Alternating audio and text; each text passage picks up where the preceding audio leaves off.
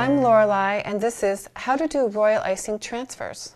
Royal icing contains egg whites and dries very quickly. It sets into a crunchy, candy-like coating, and it's great for making decorations for your cakes and cookies. Start by drawing a picture of something that you want to make a transfer out of on a piece of paper. Take a piece of waxed or parchment paper and tape it over the template. With your piping cone filled with royal icing, you're going to outline your template. Next, you're going to fill in the template with the royal icing. Let your royal icing transfer dry for at least 12 to 24 hours before using. Remove your transfers from the wax paper very carefully, as they do break easily.